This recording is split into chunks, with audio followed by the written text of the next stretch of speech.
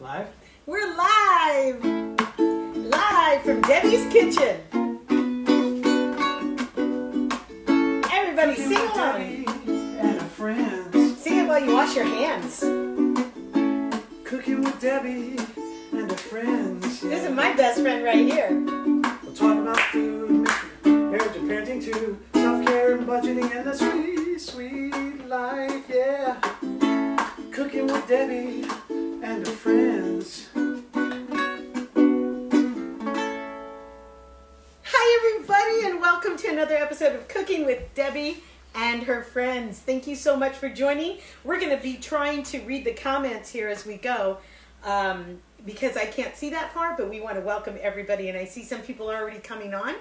Trav, you want to see who's coming on? And yeah, I'm going to try to get to We already have people. Monica. My sister! Hey! Love the song, Debbie. Oh my God. Let me try to get on my phone so Okay, we can do... talking about ingenuity, I was talking to my sister and she just had a hankering for some coffee cake. And what this program is all about is to pull things from your cupboard and figure things out. Nobody wants to spend any more time in the grocery store than they have to. So she got yellow cake mix. I have a box. And because Bisquick and flour, it's really hard to find right now. And she went ahead and improvised and made a coffee cake with her, yellow cake mix and some brown sugar. And yeah. So, Yes. You can see your I can see my comments. Now if I only had good eyes. Where's my glasses? Ah, here they are. Are you guys like me? You have a million pairs in every room. Let me say hi to everybody. Hey, Monica. And Debbie Dennison Burns. Hi, Deb. Hi, Deb. Cindy Tito. Hi, Cindy. Welcome. Mike Cano. You guys, if you want to laugh about something, go to Mike Cano's Insta and sign up for it because he is hilarious. He is so funny and he's got some great funny concepts during this pandemic. And he's just pretty wonderful. Anyway, let's see. Who else? Martin Villanueva. Oh my gosh, now I'm nervous because Martin is a professional chef. And I want to give a shout out to some professional chefs. Hi, Martin, who make beautiful and creative dishes. That is not this show. This show is let's pull out of your pantry what you have. I call it pandemic cooking and supermarket sweep shopping because we're so fast on how we shop. But Martin Villanueva is a wonderful, wonderful chef. And I want to give a shout out for another Facebook.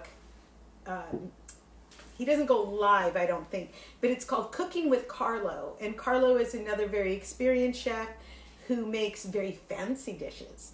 And so, but again, that is not this show. This show is tell me what's in your cupboard and let's figure it out. I know, I love Mike too, Debbie Dennison. Jill, my cousin Jill. Hello, Jill. It's so good to see you. And Vince Ramirez. Hey, Vince. Hi, Cynthia. So I'm going to get to your comments. Do you think you can open this can of clams for me? Thank you. I got a sous chef.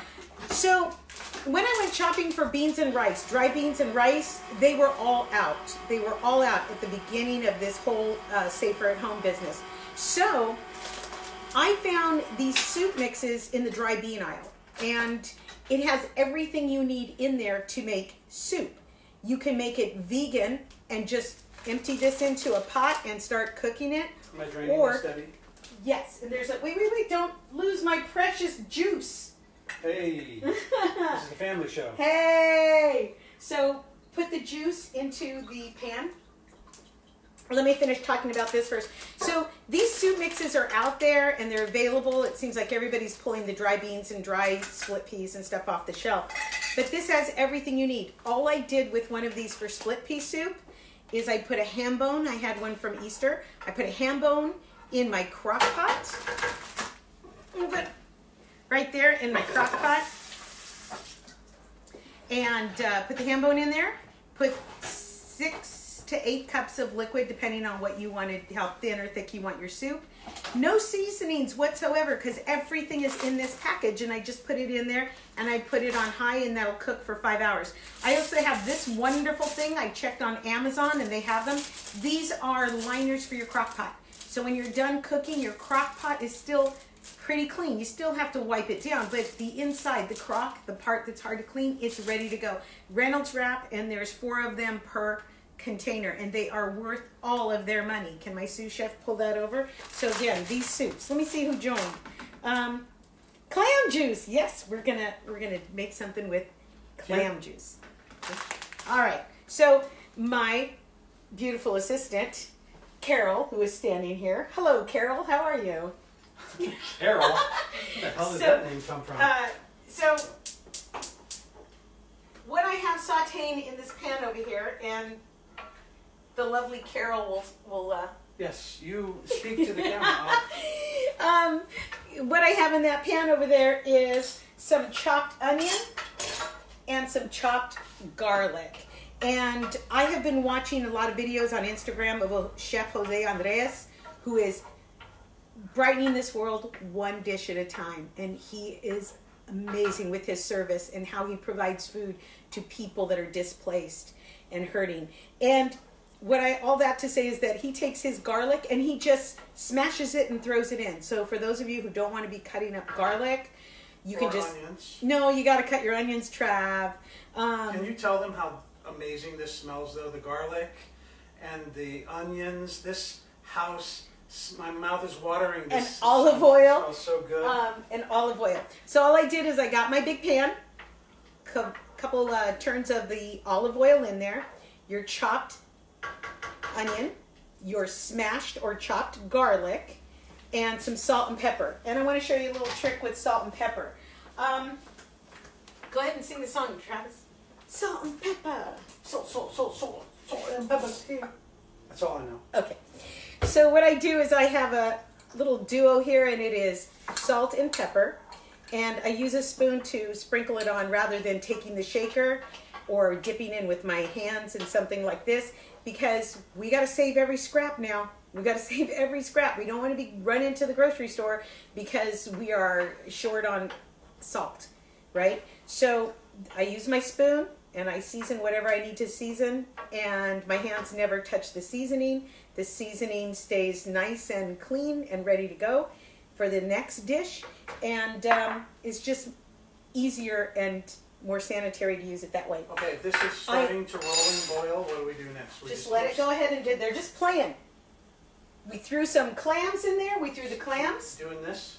Did we throw the clams in? We did not. Oh, we threw the juice in. The juice is bubbling nice. Now we're going to throw the clams in to play with everybody. All of the clams. All of the clams. Okay, so we've got this bowl from another can. Yep, from 2 cans. That's 2 cans of clams. And that is clam. Yeah, clams as well, but yeah. I got the juice out earlier. Yeah, yeah. Okay.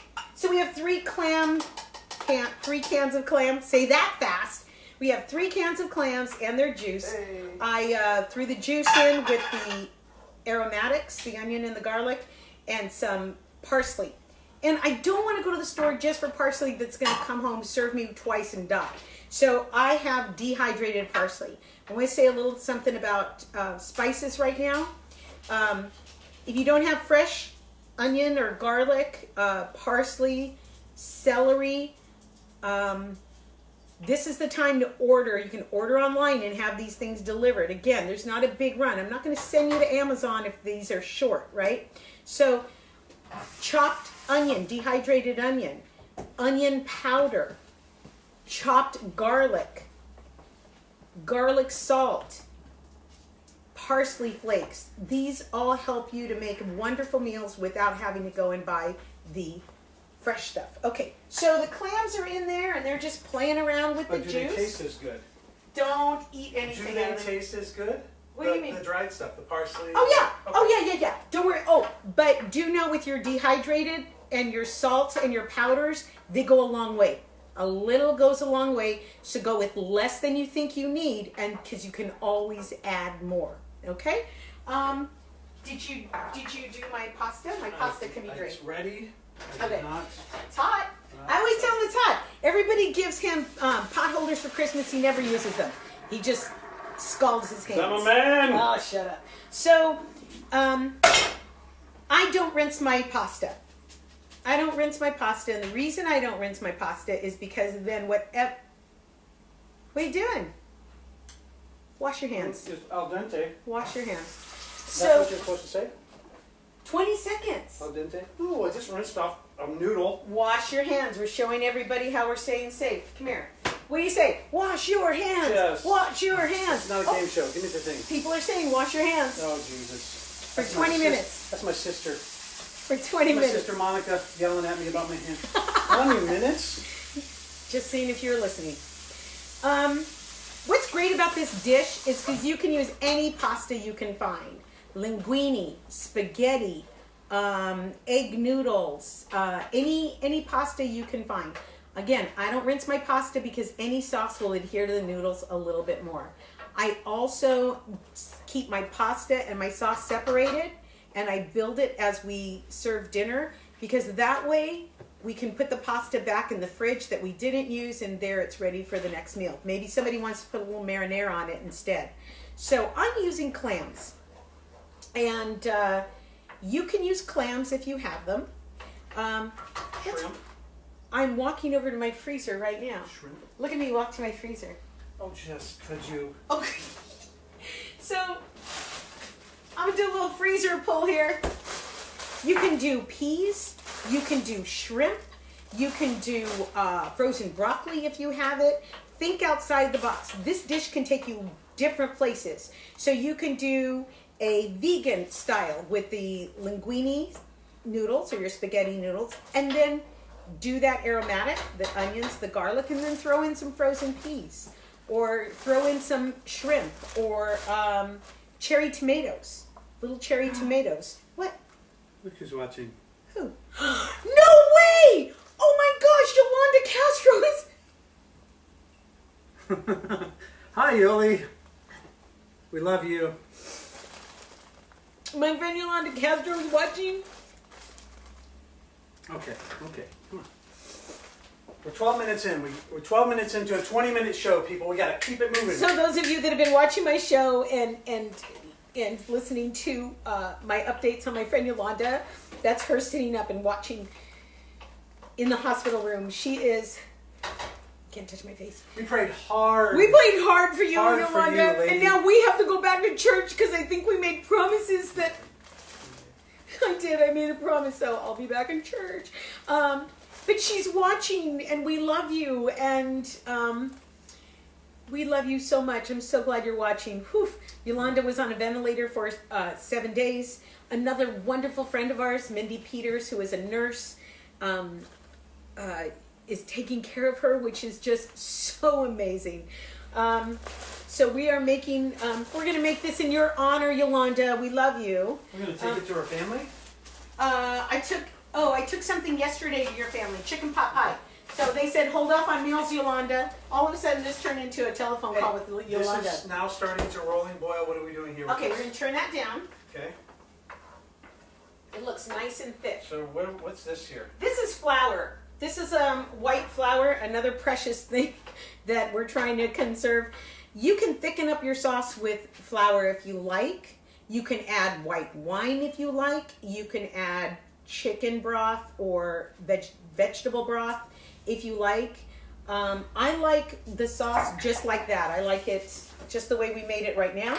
We're going to get our pasta onto a plate. Okay. Oh my gosh, I'm sorry. I got a little... Whew. Yesterday I sent out a Facebook question about Instacart or grocery shopping. Which one are you doing? It's a weird time right now. We don't want to be out there more than we have to. Oh! Okay, we got our pasta on here. And Am I doing something with that? yes, we're going to put the sauce on top. No, I mean you got flour. No, I like it just like that. Okay. So here's our pasta. Sorry, I'm all over the I will place. hold this. Yolanda, you threw me. I would have not had it any other way though. Oh, so that was just clams, clam juice. If you guys could smell this, this is like, you know, you're missing so much. It looks beautiful, of course, but oh my God, this smells so amazing. The onions, the garlic, the clams. It's hard not to want to dig into this right now. It's steaming hot. So. And before we put that in the sink to wash, you know what I do with my pan like this? At the end of dinner, I'll take some clean pasta and throw it in there, and it gets the last of the sauce there. So my husband's making all kinds of fun of me because I'm not wasting a thing. Well, she keeps saying it's depression. Depression era cooking. Depression era. So here we go. Okay, we've got 5 minutes left. Okay, we've got our clams. We've got clams and clam sauce, the onions, the garlic. Then, because I live with somebody who likes something spicy, you can put some red chili pepper flakes on there. Not too much, a little goes a long way. That goes with all your seasonings. Just use what you think you might need, because you can always add more. It's really hard, although there are ways to desalt something. And then a little bit of the parsley for color. Taste it. You taste it. You got to taste it. That's what they do on all the shows, right? Well, what they're doing now is family members are tasting. Oh. So all this is some minced clams that you have in your cupboard if you do. Yeah, get some of that clams. I'm trying. No, you're good. That's good. Okay, right I gotta hurry. You got to hurry. Did So, you answer the questions about Instacart? So some people really like their Instacart. It depends on where they're shopping and from what stores they're shopping from. But I did get more stories about how Instacart did. I got quite a few upsetting comments about how Instacart did them wrong. Everything from somebody taking their groceries from their bags to their groceries being 6 days late, then another 5 days late because you're standing in a queue, you're standing in line. Some of you had awesome experiences, so I encourage you to look at the post before this video about Instacart or grocery shopping, because some of them gave the stores that they're not having a problem with.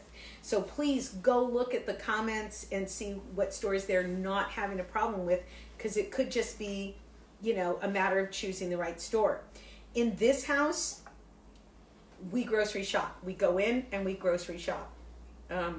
It gives me a lot of encouragement to see cashiers like my daughter, Pilar, who's a cashier, to just smile and thank them for what they're doing. And it's encouraging to see how things have changed at the grocery store. Pack your patience. You're going to have to go with a lot of patience because there are lines outside of the store and inside the store.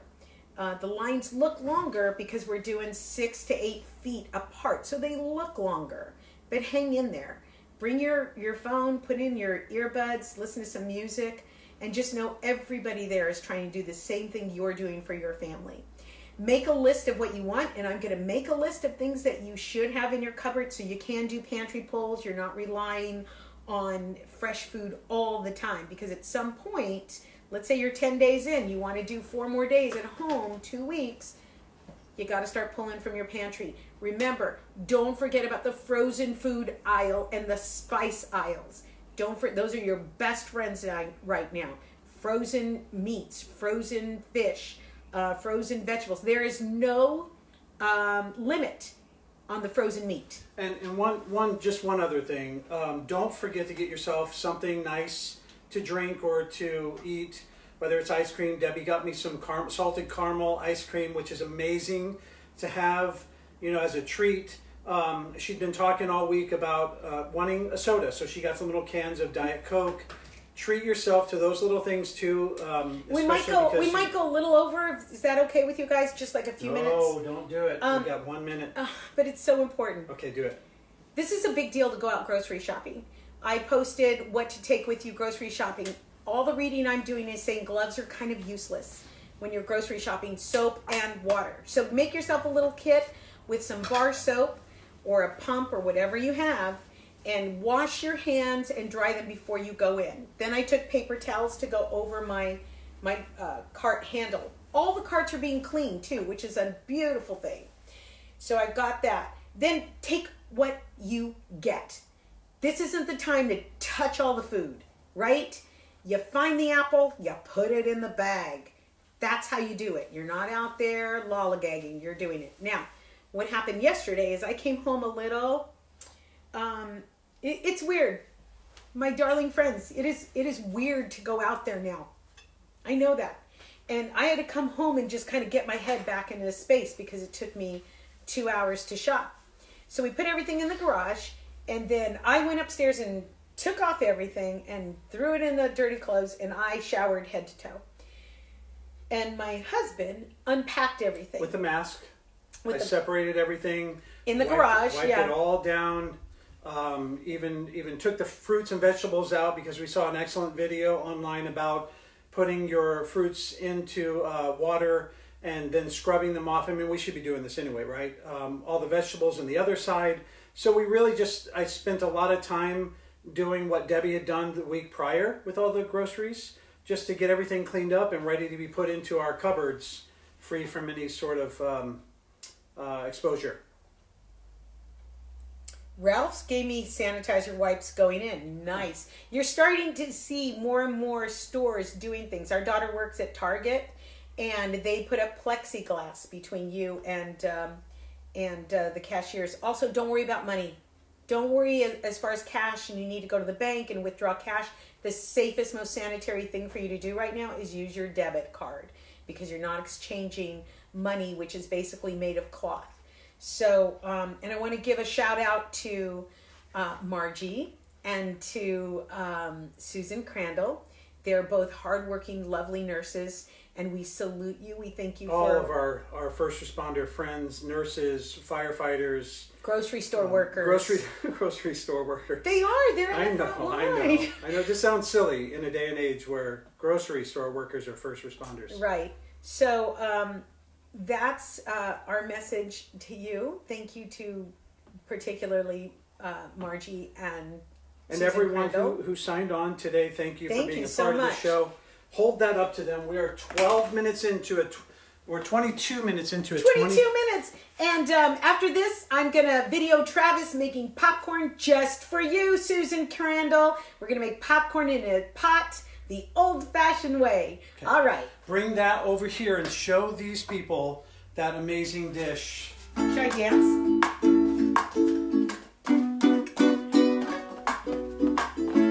Cooking with Debbie and her friends. Cooking with Debbie and her friends, yeah. Cooking with Debbie and her friends. Cooking with Debbie and her friends. Don't forget, Thursday at 3:30, Thursday. There'll be some questions for you to answer. Thank you, everybody, for the comments. I really appreciate it. Mwah!